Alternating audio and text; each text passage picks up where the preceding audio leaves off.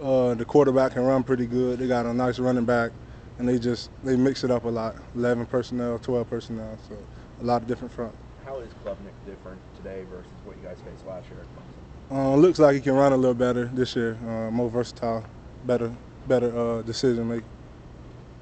Josh, when we talked to JP the other day, he said that he felt like the defensive line is still playing well and bringing it. And how difficult is that when the results aren't where you guys need to be? You know, of course we want to win, but we still got to play hard and do our job at the end of the day. So that's what we're trying to do. How do you think practice was today versus yesterday? I think Coach Norvell said. I think this was a great practice today. Everybody flying around, everybody chasing the ball. I think this was one of our best practices this year.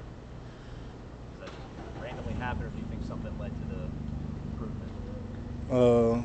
I think everybody tired of losing, so we just try to switch it up and do something different, play harder. What have you seen from Jamori Flag in his progression since he's gotten here? Flag, he's gonna be a real one. I like him. I love him.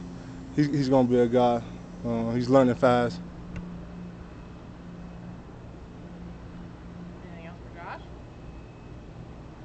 Thank you, Josh. Thank you. Thank you, Josh.